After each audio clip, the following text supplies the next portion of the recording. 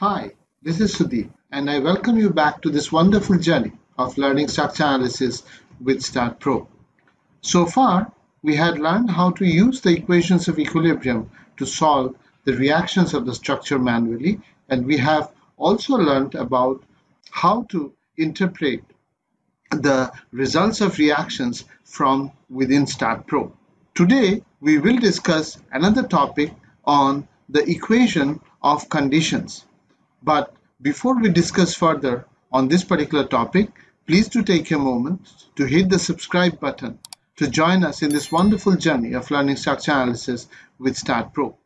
Those who are with me for some time and you are deriving value out of this channel, please do hit the like button. So far, we have calculated the reactions of these types of structures that you see on the screen. The common point between all the structures that you see here is that they are made of one single rigid body, and if the structures of such type which has one single rigid body are statically determinate, then we can use these equations of equilibrium to solve for the structural reactions. However, there are structures which are made by assembling different rigid bodies. That is, those structures contain multiple rigid bodies instead of a single rigid body and which are connected in some way.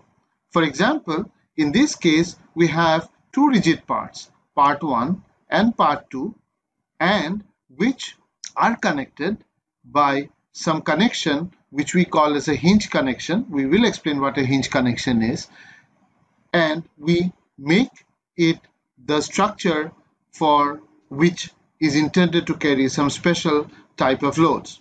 Now, to lend stability to this structure, we add supports. Now, in this particular structure, we have three nodes or three joints. Joint A has a pin support, joint C has a pin support, and joint B connects both the different parts using a hinge connection. A hinge connection is something that allows rotation at that particular point between different rigid parts. Now, to solve for the reaction of this particular structure, we can use the same three equations of equilibrium that we know, that is summation of fx equal to 0, summation of fy equal to 0, and summation of mz equal to 0. But in this case, we have an additional condition for a hinge connection, which is the algebraic sum of the moments of the loads and reaction applied to any one such portion of the structure taken about an axis through the center of the hinge pin must be equal to 0. Now, let me try and explain this in some details. But before we go forward, let me consider some load and reactions on this particular structure.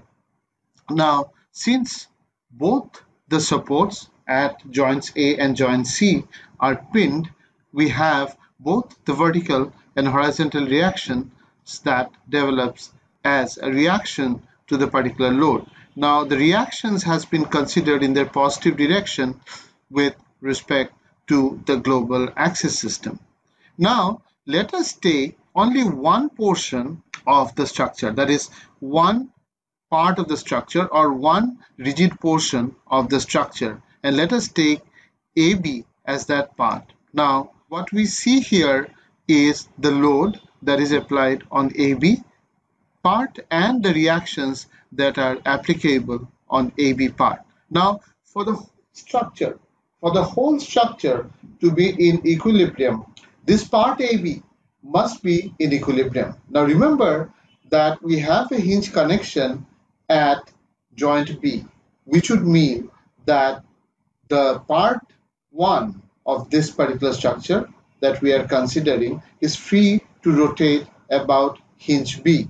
So, for the equilibrium of the structure, it is absolutely important that the moments about point B, because of the loads and the reaction on this part, is 0.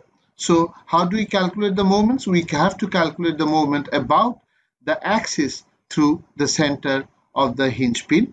Now, taking the moments about this particular axis of all the loads and reaction on this particular part, we have to set the condition that summation of moments of all these loads and reaction about point B would be equal to 0. Now this is one additional condition that we get in addition to the use of the equations of equilibrium. Now I would like to make some comments on the degree of indeterminacy of this particular structure and also on the stability of the structure. Further, also on the use of equations of equilibrium.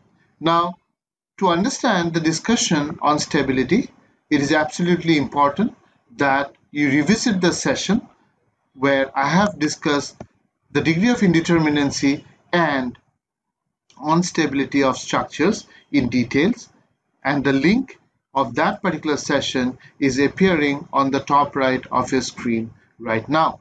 Unless you see that session, you won't be able to understand the comments that I'm making here. Now, on the first look at this particular structure, we would see that support A and support C are pin support, which means that there are 4 unknown reactions. And considering that we have 3 equations of equilibrium, we would like to think that this particular structure is indeterminate to degree 1. However, this is a perfectly determinate structure. The reason being that in addition to the 3 equations of equilibrium, we also have one additional equation of condition that is given by the hinge connection in this particular structure. And thus, though we have 4 unknown reactions, we also have 4 equations to solve for those unknown reactions. So this is a perfectly determinate structure. Now, since this is a perfectly determinate structure, this also means that this structure is just stable. And that would mean that if we remove any one of the reactions from this particular structure, for example, if we make one pin support as a roller support, then this structure would become unstable. Now, there is another comment that I would like to make on the use of equations of equilibrium. Now, we have had a detailed discussion on the use of equations of equilibrium to solve for the reactions in the past. We had a 3-episode discussion on this, and to view the first part of those sessions, you can click on the link that is appearing on the screen right now. If you don't see that discussion, you might not be able to understand the comments that I'm trying to make here. Now, in this case, what we have considered is we have considered the 2 different parts of the structure that we have considered, or the 2 different rigid parts of the structure that we have considered. And we can see that we can take the moments of each part of the structure about point P to be 0. In addition, we also can take the moment of the whole structure about B to be 0 from the equations of equilibrium. So are there then 5 equations that we can use to solve for these 4 reactions?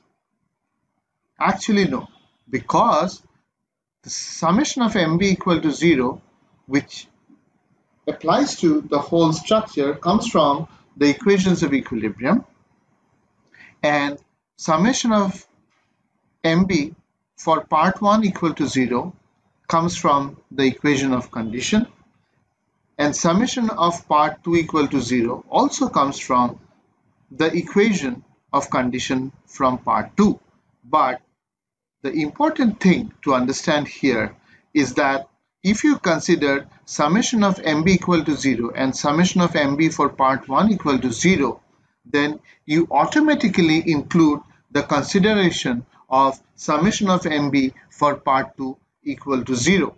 So this third equation is not an independent equation if you consider the first 2 equations as independent equations. On the other hand, if you consider the second and the third equations to be independent equation, then the first equation is not an independent equation because that is automatically considered in this particular two equations.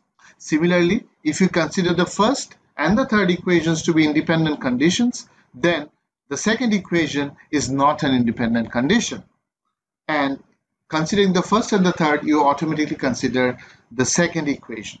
So in actuality, there are only 4 equations of equilibrium and you have only 4 reactions to solve for. So this is a perfectly statically determinate structure and is also stable.